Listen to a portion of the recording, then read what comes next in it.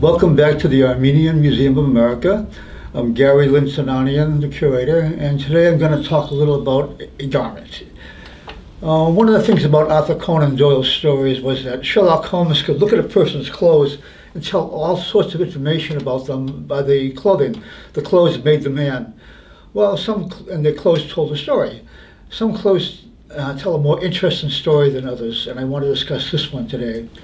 This garment, which is one of the costumes in our collection, costume meaning the clothing of the 19th century, is one of the unusual men's garments we have.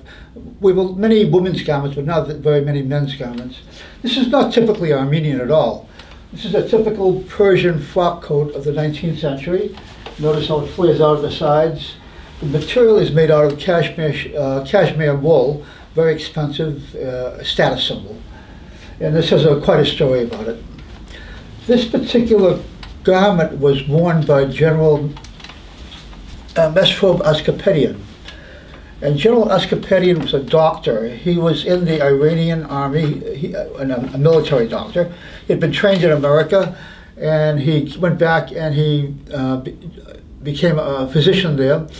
And they had he was at a function where they were testing a cannon, and one of the cannons exploded, and it injured the men. And at this event, the Shah was there. The Shah of Iran was at this event to watch this military demonstration. And Dr. Askapedian saved the lives of the soldiers that were injured. And the Shah was so impressed by him that he made him his personal physician and became his advisor.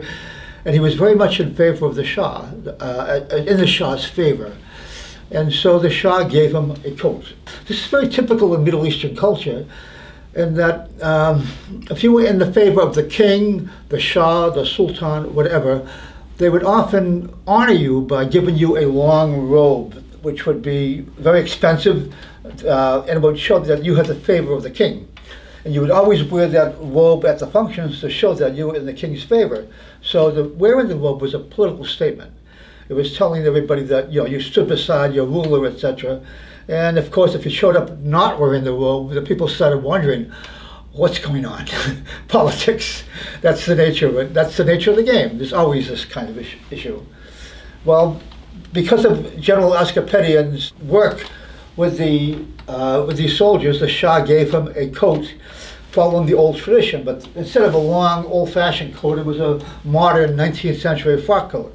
And this is the coat here. It's a little elaborate as far as how you put it together. And to unbutton it, you have to take apart this flogging in the front. There's actually a dedication inside the garment that it was a gift from the Shah to Mesrob Nevton. Nevton was his last name. Askapedian was a title that he was given to father of the nation. General Askapedian was involved in World War I. And after World War I, he used to go around giving lectures about his experiences and about the Armenians and the needs for the survivors and Near East Relief. He worked for Near East Relief. And when he died, his widow, Lady Anne Askapedian, also began lecturing. She became very well known as a lecturer about women's rights, human rights, the Armenian need for the refugees. We have an exhibit on Lady Anne Askapedian on the second floor of the museum. And when the museum reopens, I hope you will join us and you will see that exhibit at Alma. If you enjoyed this video, please check out the others on the YouTube channel. We celebrate our 50th anniversary this year. There's no better time to become a member of the museum. To become a member, please visit armenianmuseum.org/membership. Until next time, thank you for joining us and stay safe.